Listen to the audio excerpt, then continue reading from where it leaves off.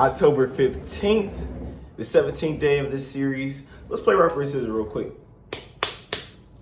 October 15th, as you see, the 17th day of me recording in the series, and I'm really excited for this video because I'm doing something a little bit different. Now, bear with me. This is my first time doing it, and I might come back with it a couple more times, honestly, or make it a consistent thing if I can. I really like the idea. I have all my notes laid out before me. We're going to jump right into it. I got some verses right there. We're going to go ahead and get this donezo. All right. So the first note that I took for October 15th was spiritual things that happen in the spirit realm don't just go away. You have to deal with such things. There's repercussions for some such things. There are things that might be added on to you. Just different things that come to, actually seeking God, reading your Bible, like such as reading your Bible and praying. Like, suppose you wanted to get stronger at reading, get stronger in your prayer walk, in your prayer life. It's not just going to happen. It's not just going to come out of the sky. You have to actually be seeking him for yourself and to learn how to pray, read the Bible, and be around others, pray for others, and such things of that matter. There's just different things that come to when you have spiritual things going on. Now I'm not going to get into like the negative sides of things. I'm just going to hit on that first little note right there and just tell you there are things and effects that happen when you come into the spirit, and you're actually seeking things of God and exercising the things that you've been taught by God. All right, now the second note was that nothing will get in the way of me growing in the process of God, breaking the chains off of my life, the things that I've been through, the things that I have gotten past, the obstacles, the blockages that have been in my way and stopping me from actually seeking him. Nothing's going to take me back or make me look back. There's a verse in the Bible, and it speaks of if you put your hand on the plow and you look back, you're not fit to serve in the kingdom of God. I'm not finna look back on certain things. I'm not going back to bad habits. I'm not going back to the world and the ways of sin. That's not for me. I'm not finna be a dog that goes back.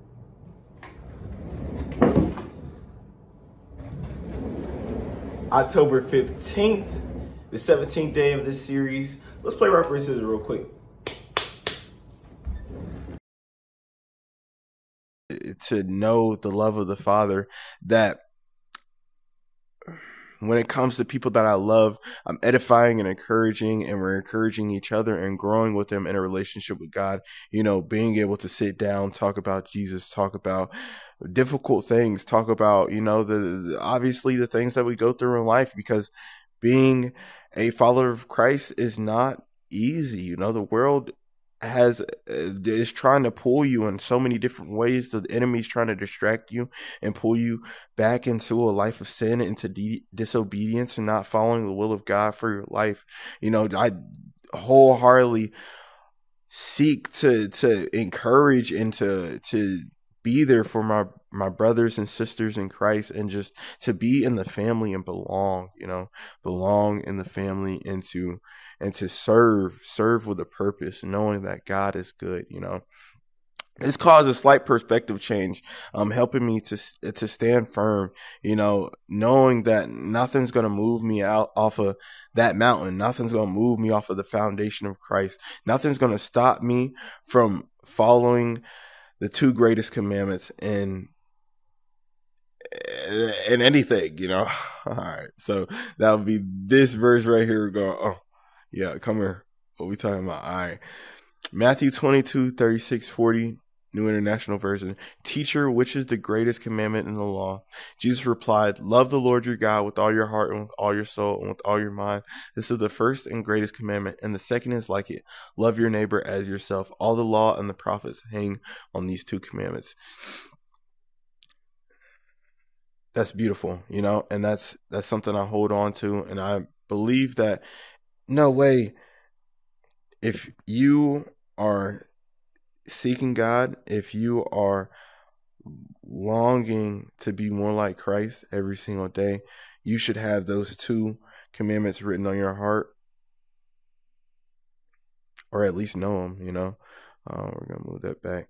All right. So that slight perspective change and just that thought caused me to think every moment of the day I should be urged to expand and be nurtured in a relationship guided by loving the Lord with all my heart, all my mind, and all my soul every single moment, and loving others every single moment. There's a verse, Colossians 3:12, and it goes, "Therefore, as God's chosen people, holy and dearly loved, clothe yourselves with compassion, kindness, humility, gentleness, and patience." And I love that verse because I genuinely carry that verse around with me everywhere. It helps me throughout life. It helps me in the jobs that I have, and it helps me with my brothers and my sisters, and just people in general, strangers, neighbors, foreigners, everybody. You know, I just really seek to love others as God has loved me. You know, I want to see everyone in heaven. Sadly, I know that everyone's not going to make it to heaven, you know, but I seek to love others as God has loved me because he's brought me through so many things. All right. Now, the next note that I want to hit on is I pray that the Lord protects me. Can I bring it up? I told y'all you're going to have to bear with me. I pray that the Lord protects me against the evil one. Against evil desires, pride, lust of the flesh, lust of the eyes, temptations of life, the devices that the enemy uses against me, and just envy and jealousy and a longing for things of the world. You know, greater is in me than greater is in me than he who is in the world. You know, and I seek to strive and resist the devil, you know, and to actually be a man of God, one who is walking side by side with him, you know. Now, with that verse, I have this verse, and Jesus speaks this. He says, "My prayer is not that you take them out of the world, but that you protect them from the evil one." And this goes hand in hand with that loving others. I pray that I don't fall victim to lust or temptation or just the lust of the eyes, so that I can genuinely love others and not look at them a certain type of way or judge them a certain type of way, you know. Now, after that, we have this verse. First, before we get into this, I want to say there's another note that I don't have here, and it's that stewardship can be in every aspect of your life, or a lot of aspects of your life. And with that, I have. Oh, can I grab it? Come here. Oh, yeah. Yeah. Stewardship is the job of supervising or taking care of something such as an organization or property, or even the life that God has given you. That's the way I look at it. If you can't be trusted with the things that God has already given you, how could you be trusted with them more? And you know, the things that God has given you, you are responsible for such things. You're responsible for such things, so you should handle them with care, whether that be a relationship, friendships, you know, just like family, even, you know, and wealth, or even knowledge and wisdom. You know, you don't go around just spewing knowledge at people or creating arguments just because you feel as though you know more, or throwing things back in a person's face because you know something that has been given to you, you know. So yeah, that's that. All right, we're gonna move on to the next note. I was trying to capture a thought there, and I just can't right now. Possibly I'll throw it into another video. But the next thought is, just like God can use something the enemy meant for evil or detriment or deception or destruction, he can use for the better or the good. The enemy will try to use what is good, what was good, and undermine it and attempt to twist it or even take ownership of it. This is why it's important to be discerning, to know God for yourself, to actually be in a relationship with him, because the devil will try to attack you at different points, and he will try to take your moments of peace, your zone of peace, your your feelings of joy, and immediately come and try to snatch them away from you, so he's always lurking for those who are weak, and lurking for those who don't have their guard up, now God is good. He is a refuge and a shield. We know this. So anything that the devil tries to throw your way will not prevail. We know this. All right.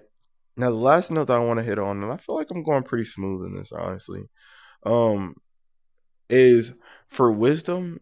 You should start asking, and I'm taking this for myself. Start asking the question of how, when it regards to situations, like how to do this, and like what to do, or like how do I go about this situation? Why did you just open up right there?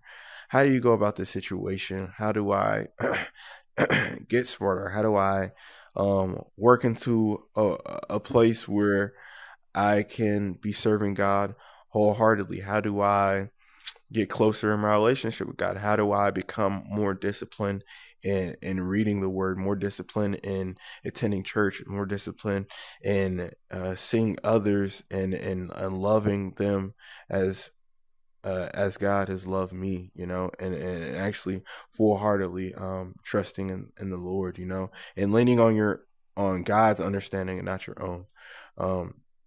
How do you do such things? Start asking that. And I sort of dug in a little bit. But yeah, that is October 15th, the 17th day of me recording this series. I feel like I said that like 3 times, bro. Hey, but this is fun. I really am sort of excited for this, because it's really interesting. I really hope I'm recording. I am recording. All right, bet we good. All right, so yeah, boom. Oh yeah, all right, boom. Can move that back. Now you already know. I'll catch you guys in the next one. This has been an interesting video, as always. You already know. Be you.